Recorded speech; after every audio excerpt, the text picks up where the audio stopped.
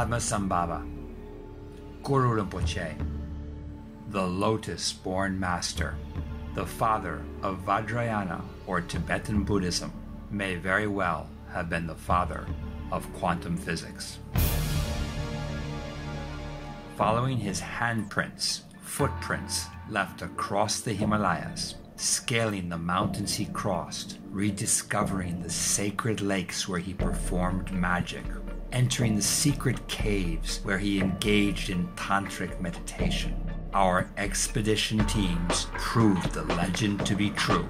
We tried to understand the meaning behind his 8 manifestations and the quantum energy fields that these represent. Vibrational code encryption embedded in secret mantra, quantum communication across parallel universes, the power of light frequency in altering matter, and the storing of knowledge in the universal cloud.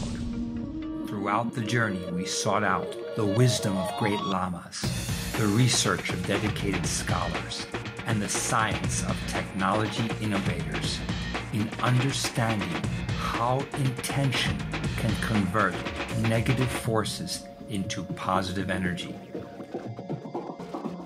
The power of the mind is unlimited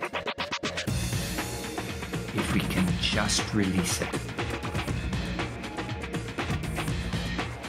But why can't we release it? Would you like to find out how? Join us on this journey searching for the Lotus-Born Master.